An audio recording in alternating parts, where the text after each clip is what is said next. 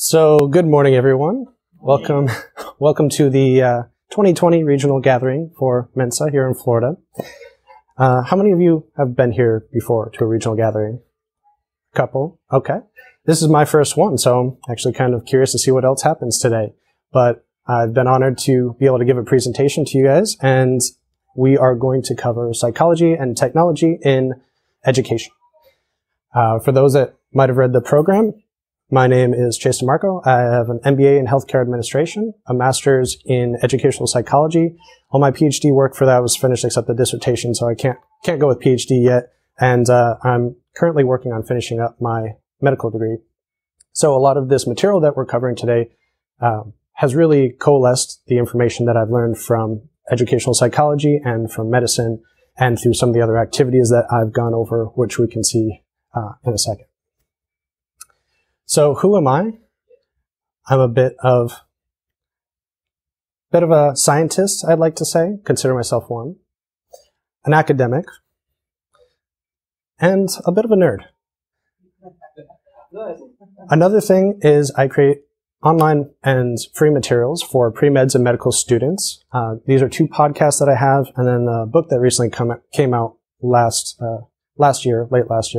And through these materials, I have been able to interview dozens of the top educators, top memory athletes in the world, and cognitive psychologists that deal specifically with learning. So I've been able to utilize a lot of this material and sort of consolidate it in a useful manner for my student audience. And I'm going to try to explain these in a more generalizable way that can be used for any of your learners or if you are still learners yourself. So the broad points we'll cover today are some of the most evidence-based techniques for study skills and for learning, and some evidence-based ones that don't work out so well. A lot of this will be associated with the cognitive psychology and learning psychology realms. These fields of psychology really help do a lot of the background research to determine what works and what doesn't, and maybe why. The accelerated learning section of this will be revolving around memory techniques, mnemonics, and speed reading. And we'll also do a brief stint on how technology has shaped current education and will continue to do so for some time. So we've all been through education. Some of us might still be teachers, but it's very common that we don't learn how to learn. No one really stops to think about how we learn and the most effective ways to do so. And we're going to try to discover why we learn better some ways and why some things we do traditionally or even have been passed down from our current instructors might not be that effective. Some of the top mistakes that learners make. Number 1, being highlighting. Highlighting has been shown time and time again to not provide a lot of benefit for learners. And a lot of this has to do with the techniques that they use, such as over-highlighting, one of the most common mistakes with highlighting. If you've ever purchased a used book before, you might have noticed that every page is just completely highlighted, and that defeats the purpose. Highlighting means to emphasize certain materials, certain keywords, key topics that you are struggling with. And a lot of learners don't use this technique properly. But besides that, most materials nowadays, such as textbooks, often have all the key things highlighted and bolded for you. There's no need to go through the extra effort of highlighting. And in fact, by highlighting, often your brain is focusing on what you need to highlight instead of trying to consolidate it into your memory. Second one is rereading, especially in the aspect of textbooks. Rereading certain pages, certain chapters, skimming through them before a test. It's not usually that productive.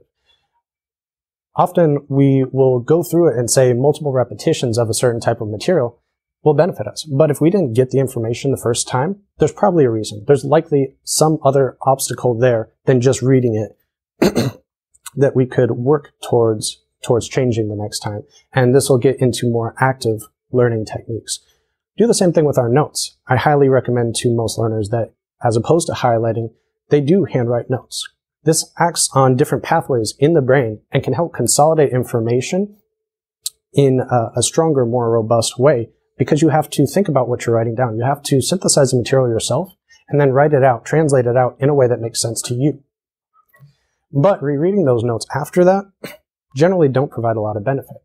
It's still a passive action. We're going through it and saying, okay, I recognize this, I recognize that. And all you're doing is recognizing material. You're not actually testing your ability to recall the material if you need to synthesize it later on, or if you were having a debate with somebody later on.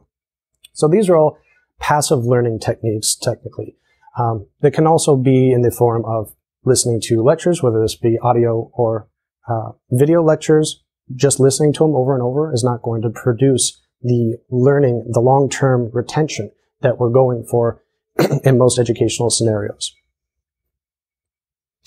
So there's 4 main steps to learning. This is how I like to divide them up. This is a very nuanced way, but a very simple way. And this starts off with our personal development, our personal health and wellness. The second one is prioritization. We want to make sure that we know what we have to do and we prioritize what we have to do first. And then if there's extra time, we can get to the other tactics or the other materials that we'd like to, but might not be as important. Third is actually implementing these skills that will increase our long-term retention and understanding of material and synthesizing that material better for us personally, whatever techniques work better for us. And then last is self-assessment.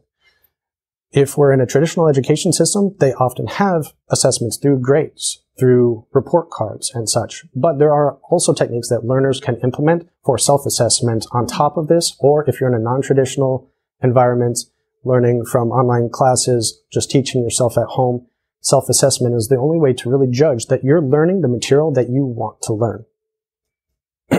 So the first one, health and wellness. A lot of this is going to be somewhat common sense in the aspect that you've all most likely heard these topics before, but might not have heard why. First one, eating right. We know we should eat better. How many people here cook most of their meals at home? Oh, pretty good. Higher percentage than I thought. And the reason I bring that up in specific is because it is very difficult to eat out frequently and eat healthy. What they do to get you there is to make food tasty. What do they do to make it tasty? Add extra salt, extra sugar, yep, exactly.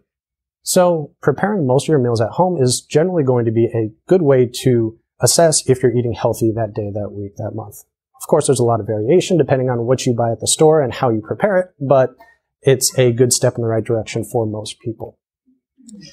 Of course, we want to focus on the low fats, low sugars, low salts, but also low stimulants. So decreasing nicotine, even decreasing caffeine. I know that one's a lot controversial. Every year there's a new study saying this or that. Decreasing depressants on the other end of the spectrum, so your alcohol intake. All of these that work on your physical health and morbidity and mortality rates also are going to work for your cognitive functions too. So these are something that we can benefit our learners or ourselves by understanding them better. And we'll have some charts at on the next slide to go over this in a little more detail. Eating healthy can also help hormonal regulation, which can help sleeping better. Now, in general, we've probably heard the 6 to 9 hours a night rule, and really it's confusing and it changes frequently, but for anyone that is pre-teenage years, actually generally requires on average more sleep than 9 hours. So don't get mad at your preteen if they're sleeping all day.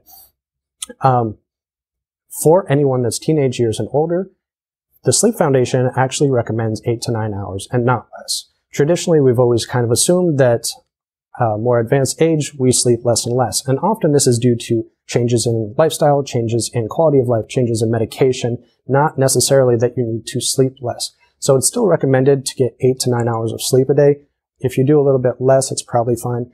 Of course, this is the average. Not everyone will fit into this mold. There are people on the extremes. I have a friend that's always slept 5 hours a night, and I hated him for it because he always got a lot more done, but that's just how his body works. But he's an outlier. He's not within the normal range for the most part. And the reason that we really need to focus on sleep is because it does a lot more for us than we normally think. It helps to regulate the cleaning of materials in and around our brain and our body, and helps us to focus better by getting rid of metabolic waste that our brain produces throughout the day. But it also helps when we consider REM sleep. This is the main focus of sleep hygiene that we need to consider. What I mean by sleep hygiene is generally going to sleep around the same time every day, sleeping about the same amount of time every day. And by forming these good patterns, you can increase the numbers of cycles of REM that you go into. And why REM is so important, and why you don't want to try to sleep hack, such as sleeping 2 or 3 hours and then taking naps throughout the day and multiple variations out there you might read about or hear about from productivity experts. Don't do those. There's no good studies showing that they're beneficial, especially over the long term. In fact, they can cause sleep deprivation in a multitude of people, and you decrease the numbers of REM cycles you go through per night. REM works kind of strange. Your first cycle might start after about an hour and a half, but then the next one's going to come quicker and quicker and quicker. So the longer you sleep, the more cycles you potentially have at the end of the night. When you try to sleep hack or cut your sleep short, you're decreasing the number of REM cycles you will get each night, and that can greatly affect your cognitive abilities. Of course, exercise. Raise your hand if you exercise 5 or more times a week. Again, this is a great group. The numbers do vary depending on what recommendations you're going by. Some say 3 or more times a week. Some say 5 or more times a week, 20 minutes per day or more. And ideally, you want to try to do this all at one time so you're keeping your heart rate at a steady pace for 20 plus minutes. If you can't do that, doing little bits throughout the day is not a bad idea. You always hear parking farther in a parking lot away from the door. Many people hear that, they don't implement it. Or taking the stairs instead of the escalator or elevator. Many people hear that, but then as soon as they see the escalator or elevator, they hop on that instead. Doing little bits every day for your exercise, for your health, for your sleep can have an additive benefit within each other. They all help somewhat symbiotically to affect the others. And they affect your mood, they affect your cognitive abilities. And the last one I want to talk about, since we have physical health, is spiritual health. For most people, this constitutes either prayer and or meditation. I'm going to focus mostly on meditation because that is where a lot of the research I've studied in the past has been, but there are similar researches done for different styles of prayer for different religious aspects, but also meditation has the benefit for those that want a secular way to conduct spiritual health as well. And a good recommendation I always point towards for the best research out there that's been conducted that I've found is probably in the book Altered Traits. And what they did is went through thousands of research journals over the past couple of decades since the research on meditations exploded, but most of it's not strong research. They took the top 1%, the ones that were conducted the best, the ones that were the most unbiased, and they determined that there are benefits that we didn't really think about before. There are state benefits and there are trait benefits. These state benefits are more transient. Think of it as after you work out, you'll have a little more muscle. If you don't work out for a couple of weeks, you might decrease some of that muscle. Similar with meditation, there are certain aspects of the meditation, certain benefits that can decrease over time, which is why you want to implement it on a regular basis if you do so. However, they also noticed that there are some trait benefits that are more permanent. Again, using the example of exercise, microfiber tears that happen in your muscle, those don't go away just because your muscle tone goes away. So you can derive both permanent and temporary benefits from implementing practices such as these. And they just kind of go with the whole personal health and wellness thing. This is all the first stage of prep that you should be probably doing or your learner should be doing on a regular basis to increase their cognitive abilities. Now for the I said there was some charts, 2 simple charts to follow if you want to just have a guideline or something to print out or hand out to someone. I would recommend these 2. First one is Life Simple 7. This is by the American Cardiology Association, American Heart Association, I believe, same thing. And 7 simple rules to follow, same things we've sort of already discussed. Increase your activity, exercise, decrease fat, decrease your blood sugar. Lose weight is another one that they add here that's not on the previous recommendations. And just eating better in general, and of course cutting back on nicotine, on smoking. Other one I use often is the Daily Dozen. This is by Dr. Michael Greger. He's kind of a controversial figure because he advocates for a plant-based whole foods diet. So there are proponents and opponents that are pretty extreme on both sides of that argument. But I do like this chart because it's very simple. He says and grades how many of each dose you should have on a daily basis according to the research he's done. And it's increase in beans for the plant-based protein, the fiber, increased berries for antioxidants, increase in different vegetables, cruciferous vegetables, green leafy ones, for the phytochemicals and other nutrients in there that you can't find readily in a lot of other sources of food. So having a balance in these types of foods, and he also adds exercise and healthy drinks, water, can greatly influence your natural state and make sure to optimize your health. So that was sort of the long-term, consistent, you should do every day kind of planning for your personal wellness. But what do we do when we actually need our learners or ourselves to properly prioritize all of our materials? And depending on where you are in your stage of education or where your learners might be, this is a huge problem because a lot of learners will just follow the curriculum and not do any extra work themselves. They won't know how. They were never taught to. So planning and prioritizing the materials that are available to them through their school and elsewhere can really help to make their time the most efficient as possible for their study. So where do we go before we learn? Goal setting is a huge, huge, huge benefit. And it's surprising how overlooked it can be. There are many different ways to goal set, and there are many different end goals in mind with this goal setting. One that's shown a lot of promise is SMART goals, and this stands for specific. You want your tasks right now to be specific to a particular goal, not a generalizable goal. This is not a New Year's resolution. Measurable. We need a way to make sure we're actually progressing throughout our studies. Attainable. We want to make sure it's not too flamboyant. Something that we can't reach, that'll just lead to negative self-talk later on and possibly negatively affect our studying. Want it to be relevant. Again, very relevant to our material. We might want to train for a triathlon, or let's just say a marathon. So we go out and ride our bike every day. Well, that'll increase our general health, but it's not going to train us for the running, for the marathon itself. So sometimes it's easy to get lost in the weeds and do certain techniques or have certain goals that don't really concisely and relevantly apply to our end goal. And then, of course, time bound. We don't want to leave open-ended time constraints. We want to make sure we have it for this day, this week, this month, this quarter, this year, whatever the time-bound aspect is, to make sure we keep ourselves on track. And then if we fall behind, we can then assess why that happened to make sure it doesn't happen again. Often we'll fall behind and just say, okay, I'll pick it up later. Doesn't happen.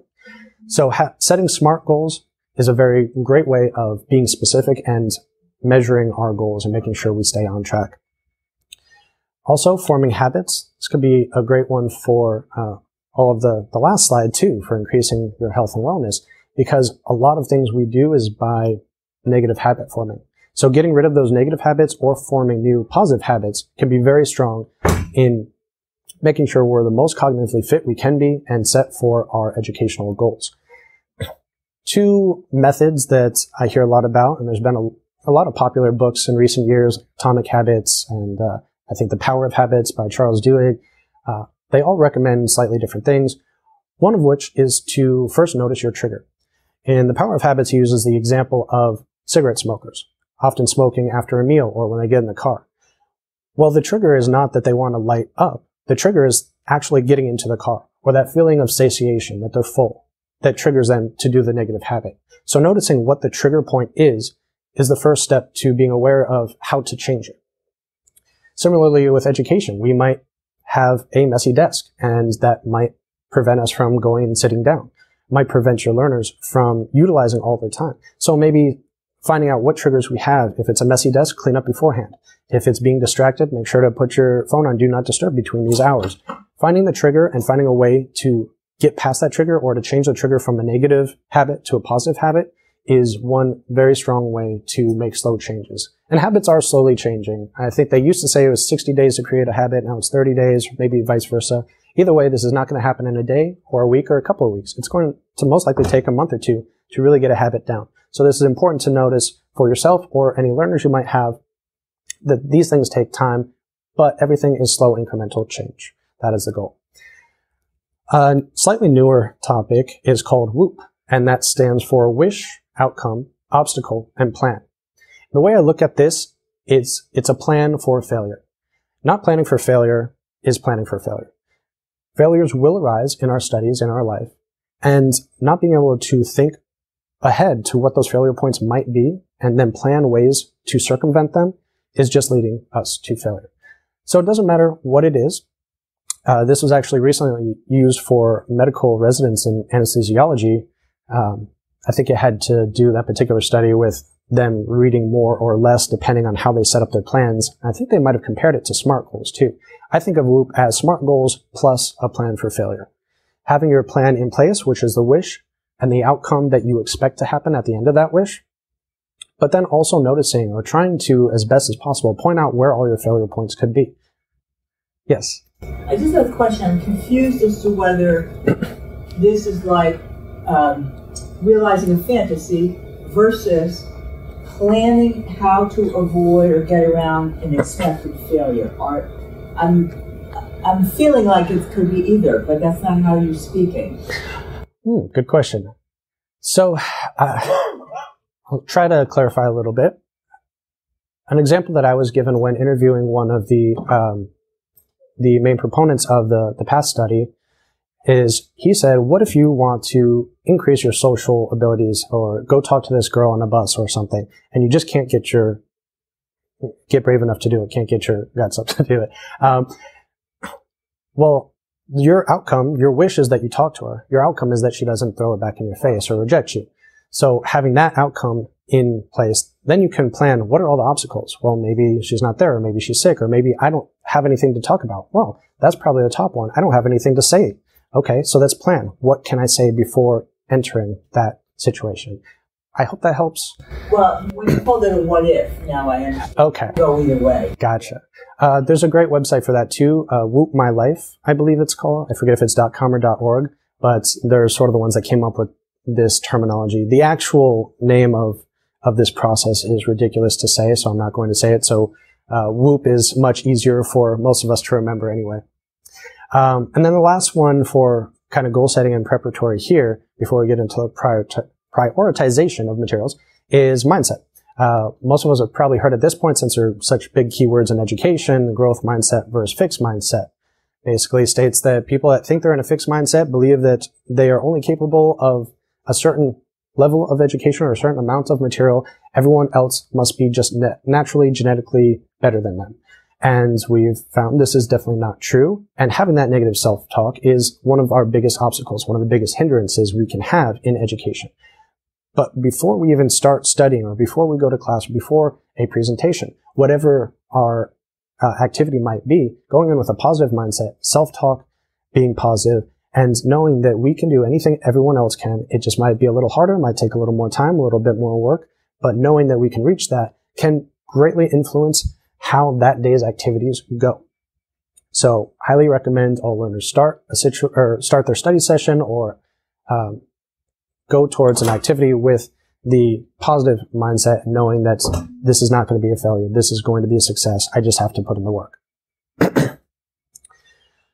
Now, depending on where a learner is in their education, especially if we're talking about maybe grad school type material, there are tons of resources through your school. There are tons of resources that other students recommend. There are tons of study resources, review books, and other third-party resources. We have books, we have videos, we have audio, we have endless amounts of information to go through. And sometimes finding out the information or the resources that are going to be the best for you can be very difficult, or best for a learner.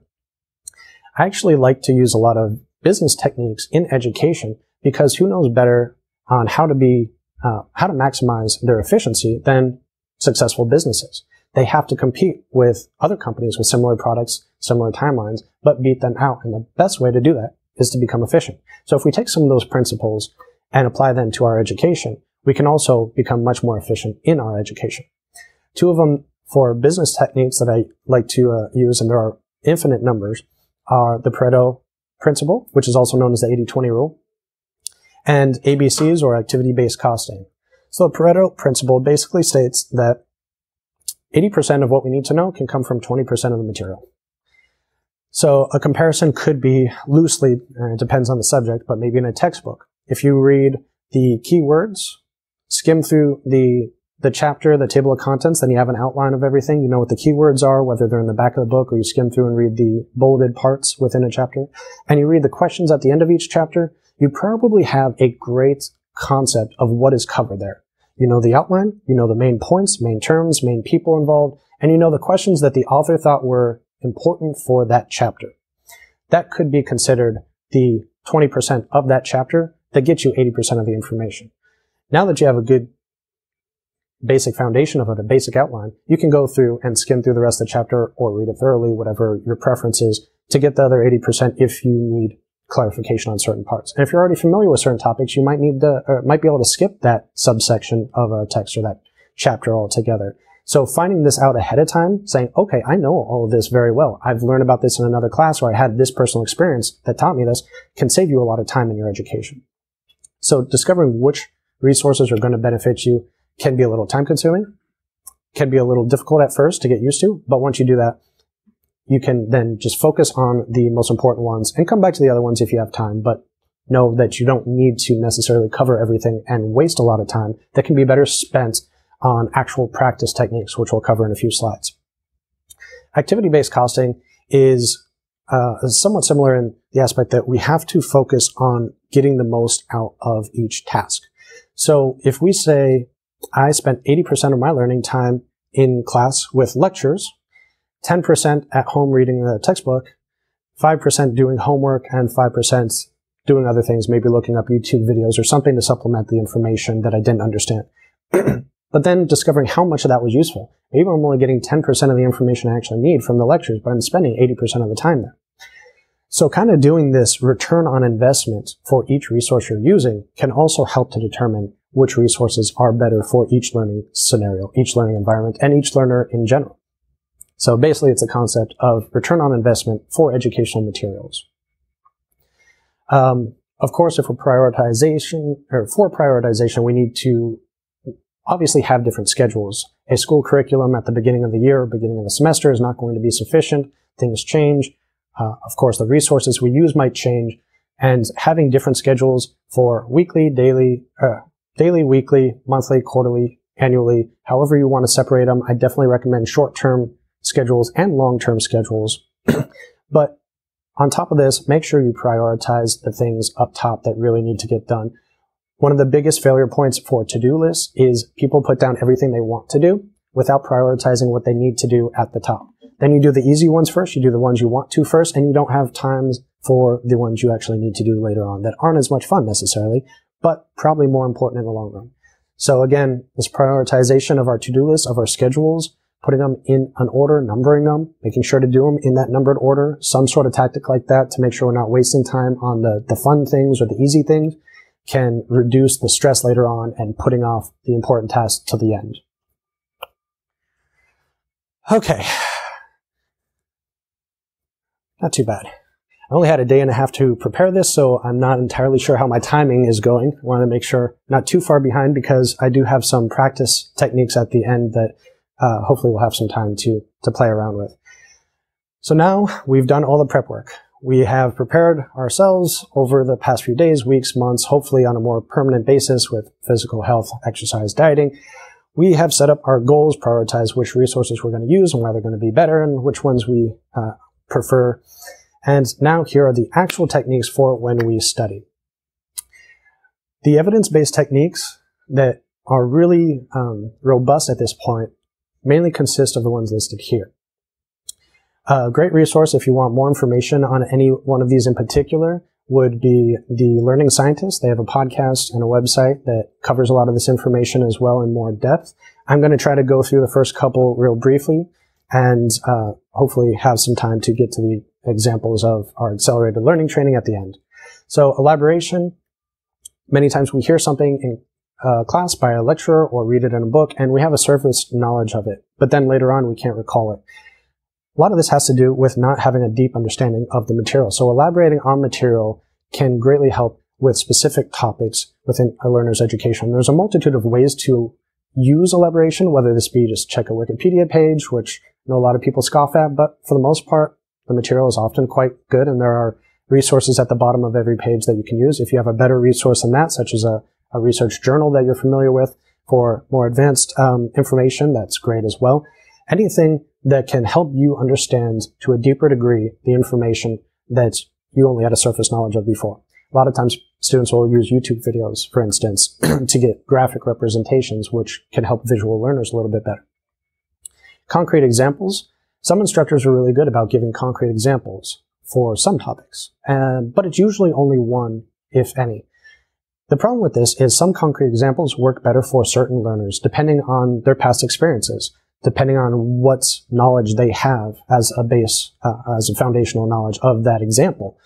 So it is recommended, especially for instructors, to try to think up a couple of concrete examples for any sort of topic. That way, this one might be understood by this student, this one might be understood by that student, and you're reaching a greater learner base. It also helps as a self-check. If you have one concrete example and you can't remember if all the things applied or if just parts of that applied to what you're actually studying, well, if you have multiple ones, you can say, yes, it works here, yes, it works here, no, it doesn't work there. Okay, I think in general, this principle can be applied to the topic I'm studying. This might not be the best example, but for medicine, for anatomy, I often use the lungs and an association to balloons because they're very elastic and deal with air. And that can work for many aspects of the anatomy of it and sort of a graphic representation of how the lungs work, but they don't work so well for the physiology of a lung, because the air has to permeate the lung to get into the bloodstream. So the more concrete examples you can give a learner, the better off they're likely to make the correct associations and also form a deeper learning of that material. Dual coding is basically adding a visual to verbal terminology. We're going to cover this a little bit more in the accelerated learning and mnemonics training aspect, because that's what a lot of mnemonics are, is visual aids that we create that are creative, that are kind of out there that help us remember a topic. But this can also work, such as in a presentation, adding more pictures, which I probably should have done for exactly that purpose. Yes. Now, for us old people, I have to add, when you talk about dual coding, I was a little confused by that, but I think of it as multimodal learning. So, for example, if you leave your home and you can't remember whether or not you turned off the oven, the way to do it is you sing. You say, I turned off the oven. You will remember that. So I see why you're calling it dual coding, but I think of it as multimodal. It could be kinesthetic. It could be, in other words, it's not only the visual. Yes, that's actually something I've... example, wasn't it? That was, thank you. I've kind of wondered that as well. Most of the time when I read the literature on it, or if you look at the Learning Scientist website, it focuses mostly on visual. I don't know if there's a reason that it couldn't. Most of us, 60% of us, that's how we... Yeah, I'm not entirely sure if it does not apply strictly to the others, or if it's just mostly focused, the research in the past has been focused on visual. But I would say, yes, dual coding in a more general sense definitely can be used in any other sort of tactile or sensory input. Interleaving has really been around for a while, but no one's quite figured out how to use it properly in every context. There's not a set way to do it. There are general principles depending on the material and depending on the student, but the basic principle is, instead of studying all of biology Monday, all of math Tuesday, all of social sciences Wednesday, we're going to study maybe 30, 60 minutes of one course, then switch to another, and switch to another. And by intermixing the courses, sometimes that'll allow learners to make connections between the separate disciplines that they wouldn't have otherwise made, because they are cutting them off as strictly separate. It also, some of the research has said that we don't need to switch off in a necessarily repeating order. So instead of A, B, C, A, B, C, it can be A, B, B, A, C, A, and back and forth. Again, this one is kind of confusing because I can't give you an exact roadmap. It's just kind of a fun one to play with and can depend a lot on the subjects. If I'm learning anatomy and Latin, for instance, you would think they're very separate, but that would probably be easier to intermix than anatomy and Spanish, because a lot of anatomical, the bones and muscles and everything are named after a lot of Latin roots. So that one might make more sense when certain topics are more related, when those connections can be made. Can I just ask another question? That seems perfectly logical, and we're talking about learning. However, after many years in business, the thing we're all taught to is to be productive is you stick in something that's highly technical. You stick with it until you're done, because to get out of it and then go back in will take so much more time and effort and refocus than to just stay in there and get it done. Let's say, take a simple example, accounting. Let's say you got to reconcile your checkbook. It wouldn't work if you keep getting off of that and doing something else. But I think the point is that's not learning, that's doing. Correct. You're talking about task switching, which is, yes, task switching. It more has to do with focusing on one thing and not trying to multitask, because, yes, there's a lag time between switching tasks. That's the activity of doing it. Actually absorbing the information is what we're talking about here, and it allows you to make connections to different material. So yes, I would say there's a difference in the absorption of it versus the activity of putting out and then combining space retrieval is the combination of two of the strongest techniques that we have evidence for. The most robust studies have been done on these. And this is basically combining the spacing effect and retrieval practice, which also goes by recall practice, rehearsal practice, the testing effect, a bunch of different names. Space retrieval basically takes spacing effect is learning something multiple times over a period of time. So maybe you studied a month before your exam, 2 weeks before your exam, a week before, and then a few days before. Retrieval practice comes back to the mistakes we learned earlier, highlighting, rereading textbooks, rereading our notes. When we're rereading, when we're recognizing the material instead of recalling the material, it's not strong. So we want to recall the material or rehearse it without any visual primer, without any primer at all. Can you have a discussion with someone about that topic? Can you help teach them it right now? If I ask you a question, could you recall it without looking at your notes? This is the ability to retrieve or recall the information from your mind, from your memory. And those types of memories are much harder to create initially, but form durable learning for a longer period of time. And when it's mixed with the spacing effect, such as in flashcards are one of the most common ways that students use them, especially in medical school. You can put a simple question or a term or something on one side and try to recall either the associated term for a simple flashcard, or maybe discuss an entire process on the back side of the flashcard. So the more you can recite on your own, the more you can basically sit up here and teach someone else about the material, the stronger your rehearsal memory is, the stronger your recall is. So adding these two seemingly different techniques together in one just makes sense. They work very well for a vast degree of, I'd say every skill, everything that you learn. And the studies over long-term retention are significant. Most students that do massed studying, so cramming before a test, forget almost all of it within 3 days. And this is in general. The forgetting curve is 3 days long. If you don't actively try to remember something, you forget it 3 days later. However, when they did studies for retrieval practice, and especially space retrieval, students were able to still pass tests months after they were given the material in class. That's kind of unheard of for most of us that spent a lot of time cramming in high school and such. One other one that's a little different than the others are discussed on the Learning Scientist if you want more specific information about each one of them. They have great blogs and podcasts about it. But purposeful and deliberate practice. Anyone that has read Peak by Anders Ericsson might be familiar with this term, or if you've heard of the 10,000 hour rule by Malcolm Gladwell, that's incorrectly stating this rule, let's just say. So the 10,000 hour rule was originally saying that anyone can gain mastery of something in 10,000 hours of practice. And he missed a very vital part of that. It's not 10,000 hours of doing anything. It's approximately 10,000 hours that can vary depending on the task, but of effortful practice and improvement. I can sit down and play the same mistakes on a song for hours and hours and hours every day for years and still really suck at creating that song. But noticing where I'm making those mistakes and focusing just on those mistakes, not starting all over at the beginning of the song and working through, focusing on the weak points. That is how you gain mastery of something. So in brief, Anders Ericsson created purposeful practice as a basic outline where you need to have your goals set in place. Again, coming back to goals, you need to be active in your learning, put in the effort. Learning's not always fun. Sometimes it kind of sucks. But for learners to put in the hard time, the hours into it, and then focus on those weak points, on those mistakes, and really concentrate on getting rid of those mistakes before moving on to the next part. So you're mastering each section, I would say, or each subject before moving on to the next. The difference with deliberate practice adds the added benefit of trying to find a mentor if you hit a roadblock or if it's just something that you're at your maximum skill level.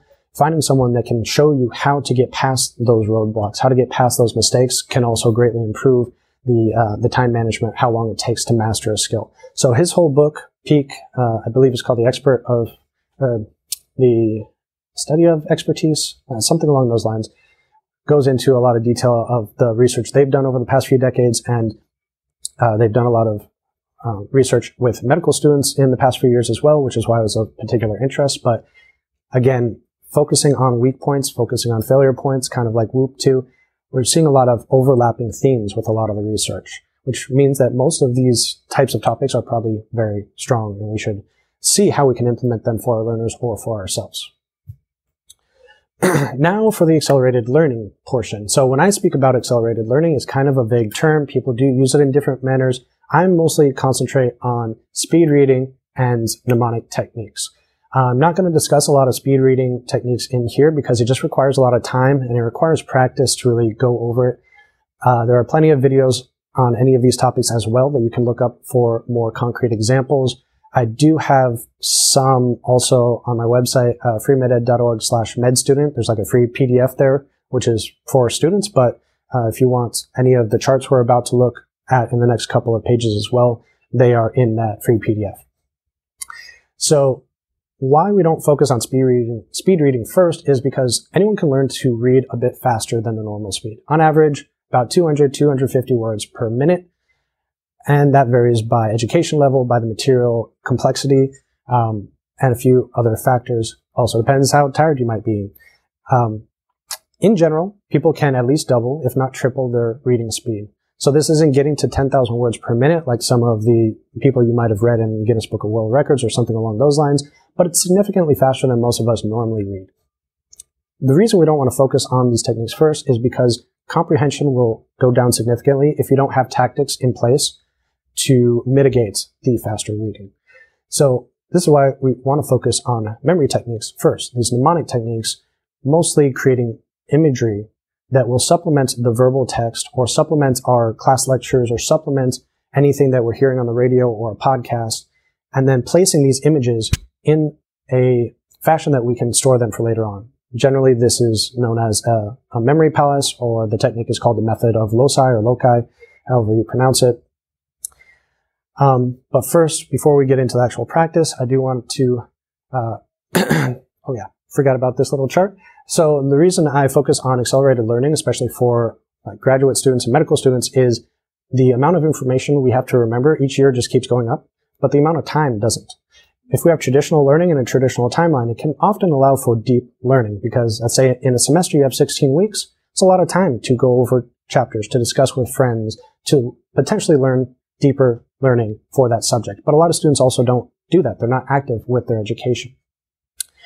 Using a traditional timeline with accelerated learning just wouldn't be efficient. You'd have several weeks at the end of each semester where you probably wouldn't have much to do. Maybe review the material, but it wouldn't be the best use of your time when you still have so much more information you need to condense in a very short schedule of your academic year, your academic calendar.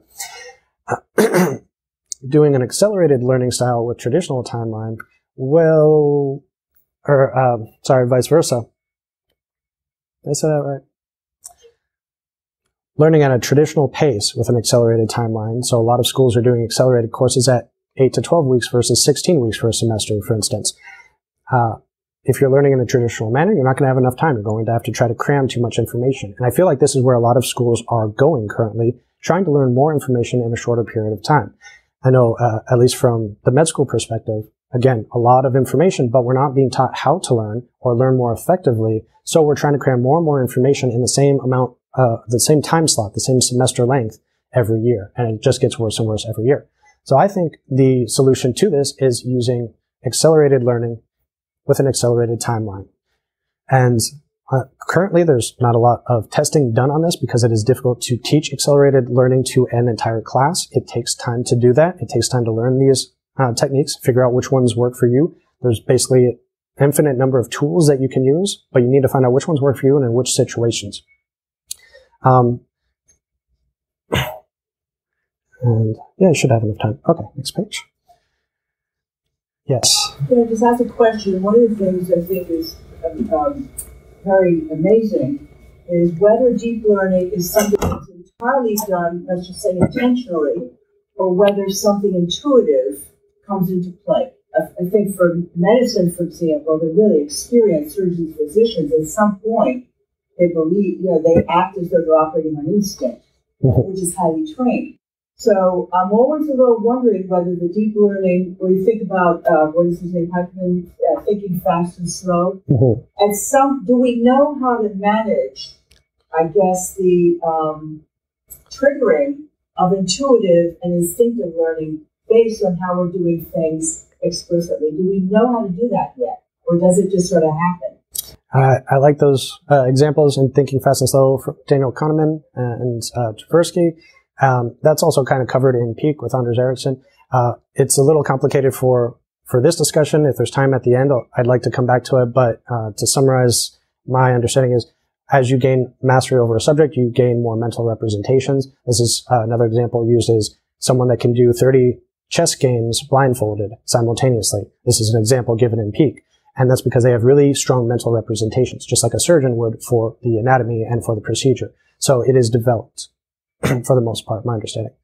Briefly, technology in education. Technology is advancing in every aspect of life, obviously, and it's greatly influencing most of education at this point. Unfortunately, a lot of the law schools and medical schools are more conservative and falling far behind on these, but some ways that we can use these to improve either in our own personal studies or in our learner studies. Hopefully I can discuss that briefly here before we get into the actual techniques for mnemonics. So online education gives us a wide range of new environments that weren't previously conducive. We've had online education for a long time, but a lot of the first generation of online courses were messy. They were hard to navigate for students. They were very difficult to set up for instructors, but that's getting increasingly easier every year. There are a lot of free platforms now that instructors, whether you be an individual instructor just wanting to teach a subject that you're familiar with, teaching photography, teaching how to fly what are they called? Yeah, the little toys. Drones, thank you. Brain dump there. Yes, the drones. And there are courses for everything in some medium or another, because it's becoming so much easier to do so. And the video software, the presentation software is improving. What this does is it really gives teachers, instructors, the benefit of reaching a wider audience. We can reach an international audience now on certain platforms. This also benefits the students in so many ways because they no longer have to schedule their entire week around when the lecturer is going to be in the lecture hall giving the same lecture that they've been giving every semester, every year for God knows how long. The benefits on both sides are very obvious. The lecturer can now focus less on lecturing because they can do it once, put up a pre-recorded lecture, and now focus on actually educating and mentoring their students, which is why most people get into education to begin with. They don't want to be a professional lecturer.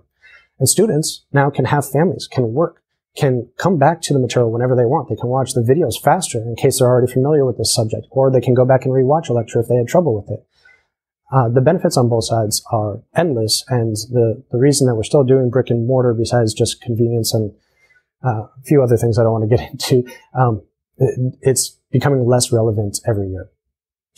One environment that is really interesting for switching, and this can be done in class as well, but I find it to be very useful in an online-based environment, is student-centered learning. And one form of this is PBL, or problem-based learning. This is where we can form creative thinkers instead of just students that are sitting there watching our lectures. We can form groups with online chats or with different forums, give them a problem, let the students figure it out. And then the instructor or a TA or maybe an upperclassman can just act as the mediator and make sure they don't go too far off of target. Make sure to keep them on the tracks.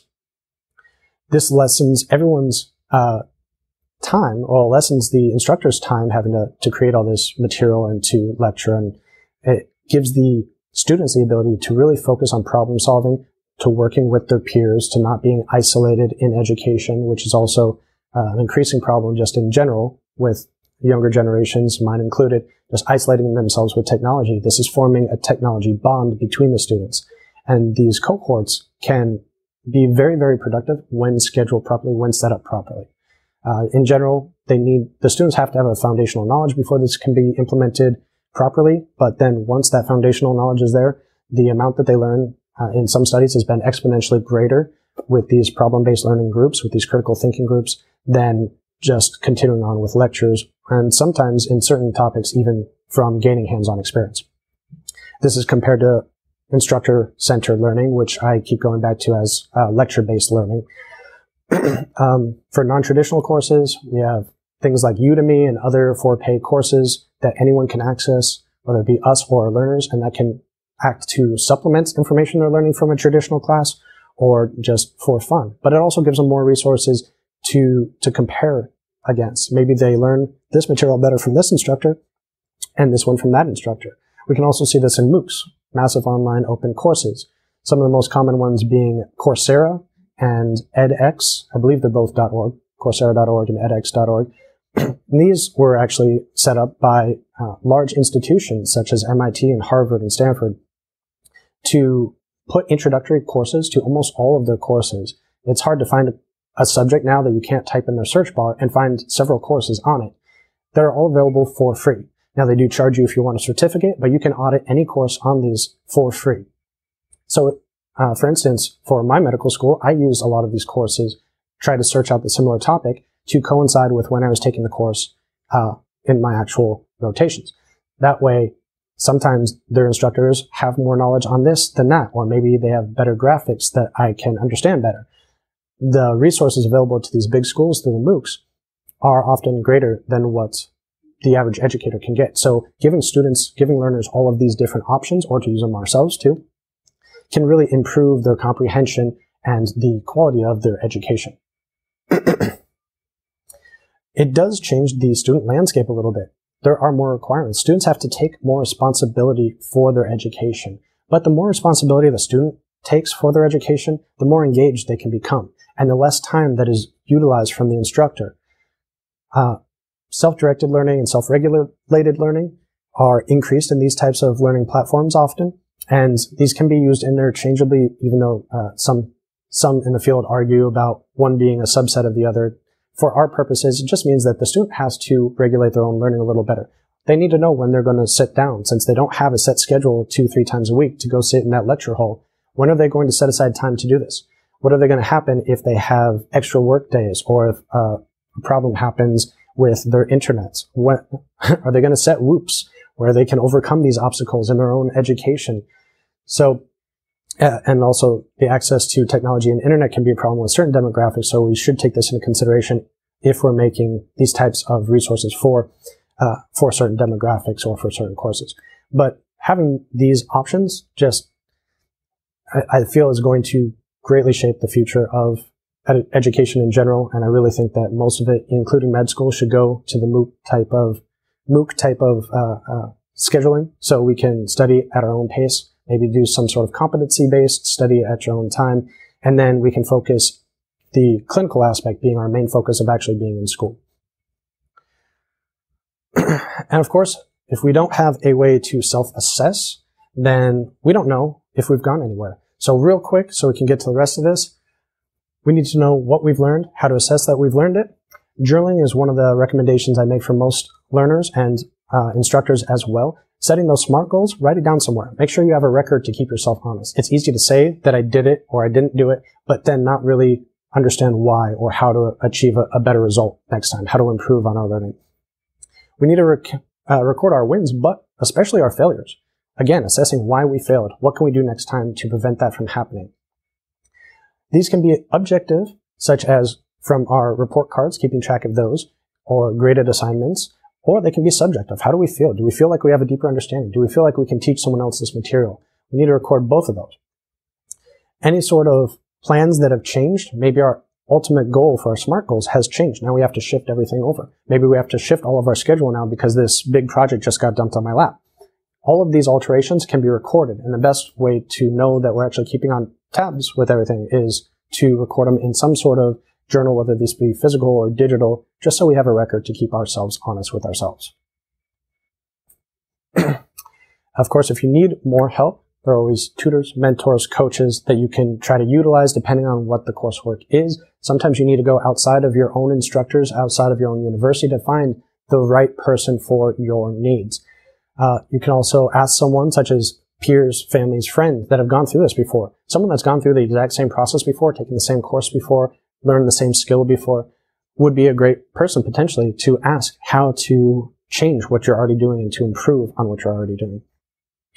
If you don't have those available, there are always online forums on websites. There are groups on social media like Facebook. There are Slacks and group for a growing number of topics. Go and find people that have similar interests to you and maybe as much or a little bit more knowledge that you can learn from and share ideas with.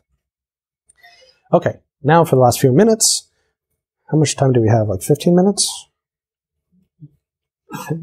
Until they kick us out. Okay. Let's try to go through a few mnemonics techniques. These are just 3 main tools that I like to start with. There are an infinite number of tools, and new ones are coming out all the time. You can learn a lot about these through following Memory Champions and the Memory Championship. But there are a lot of resources out there, videos you can look up these terms if you want more information. Real briefly, for the PEG system, PEG system is a way to change numbers into visual associations, into visual markers. I use the term visual marker for any sort of visual aid that we can attach to a word, a principle, a topic, a concept. In this chart here, this can be found in my PDF if you want to copy later, but I do recommend everyone make their own if they want to use this technique later on, because these are ones that are personal to me. It's really small, so let me try to show it here. I thought this was going to be a little bigger. PEG system, we have numbers 1 through 10. You can also do 0 through 9, whatever works better for you. And then these columns represent the associations I've made. In general, columns, this one is a rhyme or sounds like, the shape or looks like, an association or seems like. So people use a sound like, looks like, sees like little term to help remember the different ways you can change a number into a visual association. For example, the number 1, the rhyme could be something like gun. The shape, maybe a pen or a pencil. The association, something singular, like a snowboard. Number 2, sounds like shoe. Shape like, kind of like a swan neck is one I hear a lot. So the top part of the 2 is a swan neck, and the bottom is the base of the 2.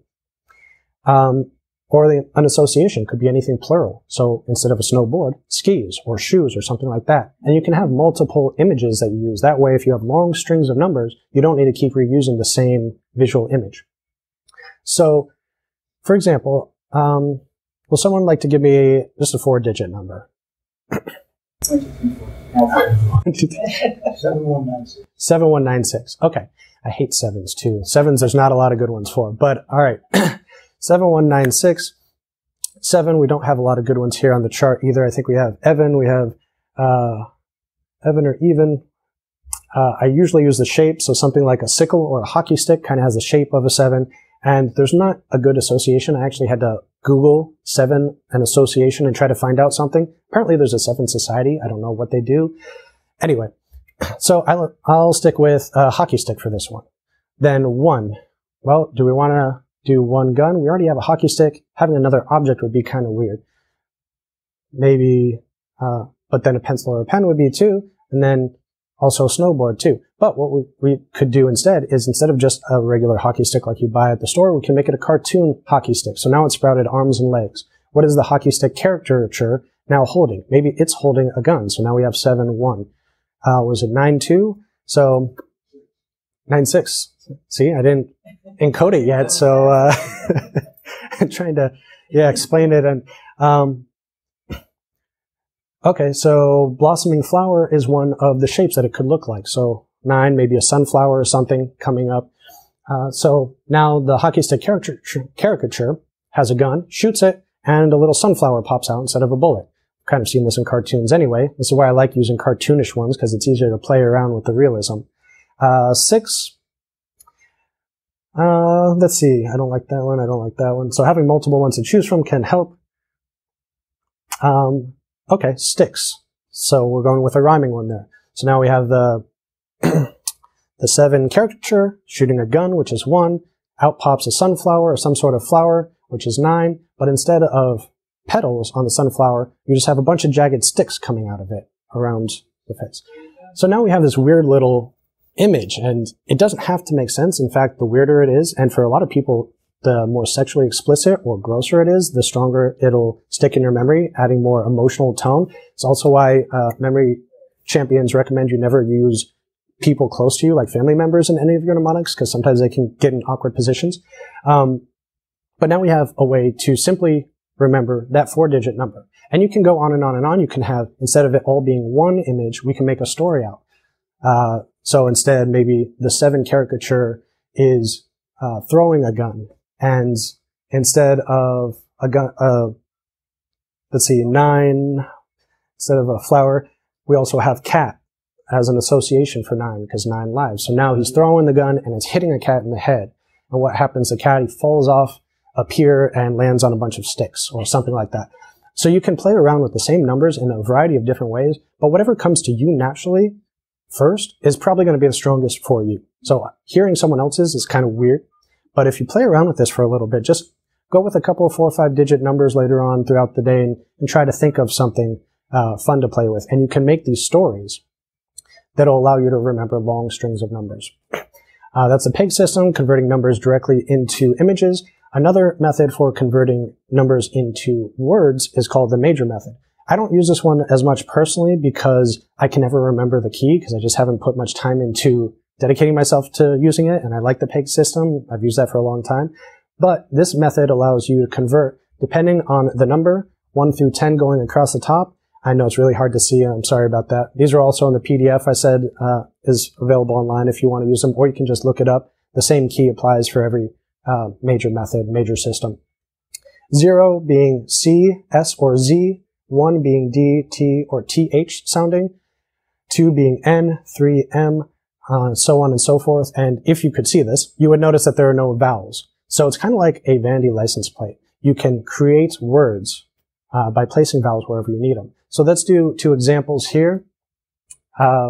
We have 7 digit, 2 examples of 7 digits each. Now, for the most part, people can remember 7 digits on their own, so even remembering 4 digits for the PEG system is not going to be necessary. But if you develop it out with shorter numbers, and then you can get longer and longer associations later on as it becomes quicker to you. And all these techniques, they just take practice, and you can become quicker with them. So let's go and make the translation so you can hopefully actually read that where you can't read it up here. So 5 is an L, 2, N. The 8s can be an F, a V, or a PH sound. And just give you 30 seconds here. Can you make any words or phrases or sentences with this first example?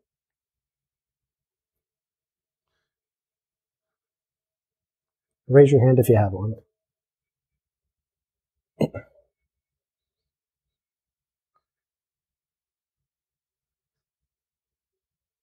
I can make a nonsensical sense out of the first one. Okay, what is it? Line, L-I-N-E.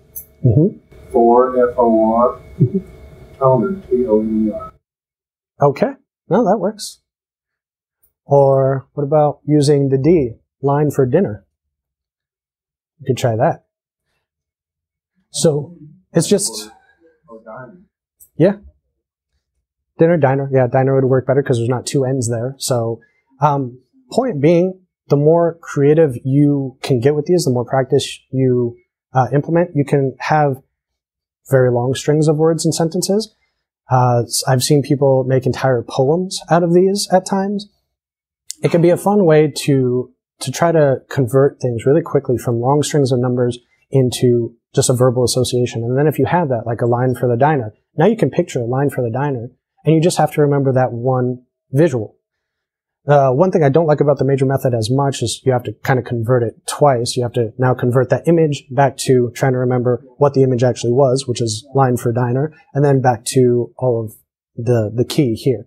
But a lot of people really like this, and I would suggest that the PEG system's probably better off for lower digits, like 10, less than 15, whereas 20, 30, 40 would probably be better here. Once we get more than that, there are more advanced techniques that we're not going to really discuss here, but you can definitely look them up. There's like person, action, object, which is what memory champions use to remember thousands of digits in just a few minutes.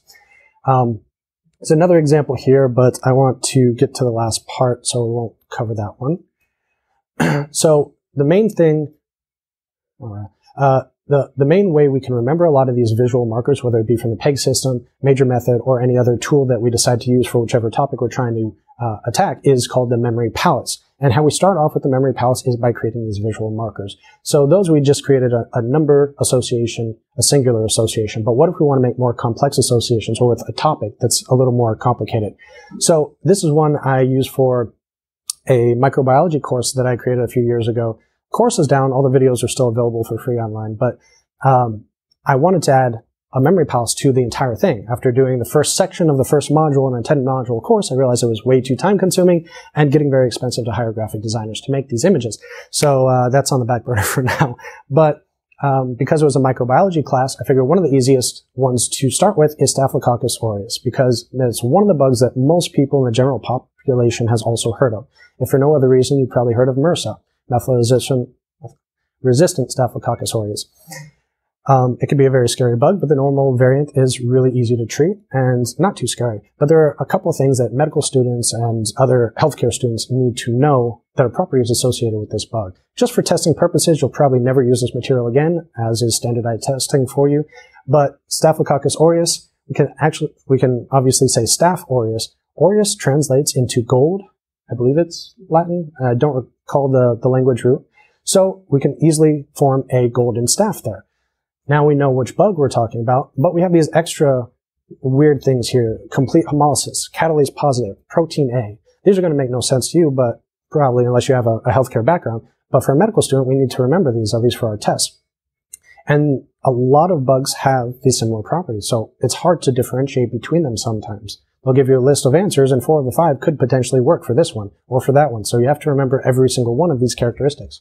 So whatever comes to mind for you first is going to be your best visual, most likely. You can always change them later if you need to, but for instance, for these complete hemolysis, for some reason complete made me think of white, like a complete light, all the colors of the spectrum being white, as opposed to like black absorbing all colors of the spectrum. And because it's catalase positive, well, obviously a cat pops into mind. So the next visual I came up with was a white cat holding the staph. So we know that Staph aureus is white, so it's complete, and catalase positive. On top of that, catalase positive has other functions. It can break up aggregations of immune system components, and it works to basically evade the immune system. So I needed something to remember that. So the next one I added was aggregation. Somehow in my mind turned to a synonym of congregation, and congregation, being raised Catholic, made me think of the Pope hat. So I gave a cat a Pope hat just to remind me of that. And then the protein A, put a big red A in the Pope hat. So now I have all of these little details in there, and they're just weird associations that came to me. And we can teach an entire class on how to play around with these associations, how to make stronger associations versus weaker ones. But just to get the basic concept across, we also want to know which antibiotics are useful against this bug. It's very important for medical students to know. And for the normal Staph aureus, penicillin works very well. For the MRSA version, we need a different type of mechanism, so we use vancomycin, or Vanco for short. So the image came up with a pencil villain for penicillin, and he's driving a corporation van, so vancomycin. Now we have a visual marker, and we can add to these later on. We can add more to the images we already have or create new images, but we want them to coincide with each other somehow, and we need a place to store them. This is where the memory palace comes in. A memory palace can be any location, real or fictional. Most people start off with houses that they're used to, houses that they grew up with, their current home, maybe restaurants you frequent. People even use video games that they're used to certain scenarios all the time. Could be a place you work, a hospital you've been to, any place you could think of, inside or outside. Here we're going to use a student bedroom, just a general bedroom. We're going to have a desk, bookshelves, a bed, light fixtures, ceiling fixtures, doors, closets. Anything in this room can become a micro station within our macro station. And we want to pick a location to place these images. So here we're going to place them on the desk. So we have our little catalase positive protein A Staph aureus guy. And he's particularly laying down because he's being run over by the Vanco and penicillin, showing that that can help kill this bug. So having that kind of dynamic, cartoony animation in your head can help show the relationship between different dissociative entities. And we can do that for infinite numbers of subjects. We can add multiple memory palaces together. I've even interviewed someone that has connected thousands of memory palaces together in order to remember millions of facts. No idea how he does that. Probably superhuman, but just showing that with enough creativity and time and just having fun with this and not looking at it as a study technique, but a fun creative activity, you can greatly impact the fashion you study, the fashion that you teach, and the amount of material you can retain long-term. So, in conclusion, we've gone over a lot of the cognitive psychology and learning psychology for evidence-based techniques, how technology is improving and changing the landscape. Learning how to learn is much more important than teaching. This is something we really need to get past, is trying to teach at students and start learning with students. And using accelerated learning can be fun and creative. And that is my presentation. Thank you. I think our time's up, but until I kick us out, if anyone has any questions, I'd be happy to answer them. You're all out of questions. Well, I think what I'm a little stunned by is sometimes I think it's just easy to remember something. So this seems like just a lot of work. Yeah, if but it's... I think it's about the volume that you need to remember. Yeah, and for long term, because a lot of times we'll remember something short term, but we forget it very quickly. But you also don't need to use these techniques for everything. Use them for things that are really your weak points, things that you keep coming across and keep forgetting. So you don't need to do it for everything, although from my understanding, once you become very proficient at these techniques, you can think up the visual markers just like that as you are reading. See, and then you get the second order thing, because now I'm looking at the memory power and say, oh, that's too cluttered, I can't deal with that. So now I got to imagine a new bookcase where I can stick all my You can separate them out too. A lot of people will separate them out much more, not as condensed as that. So they might have the cat in one place, the stick in another, the hat in another. They can be as separate as you want or as condensed as you are comfortable. Okay. Did you develop this because you are studying, or are you a doctor or studying? I am studying, yeah.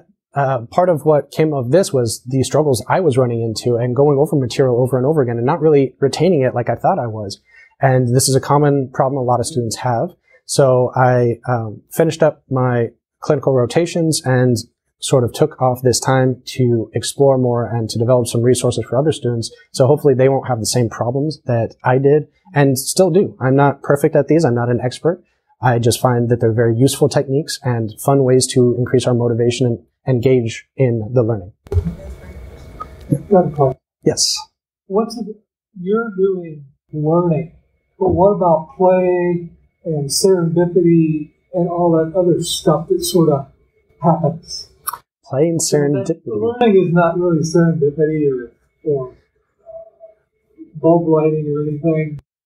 I don't know. These can be kind of fun to make sometimes. It depends on your comfort level, I suppose, too. But there's been a lot of inventions and stuff that are just instantly, which is not really learning. It just, we put stuff together in an order and all of a sudden the problem is solved. Yeah. But that's not really learning. That's invention and stuff like that. I guess I really should have added a section on gamification in my technology bit, because that's another route that I'm really trying to go with future medical content, is to find ways to gamify the content to make it more engaging, to add that play aspect for more advanced learners, for medical students, graduate learners. The way I develop stuff is play.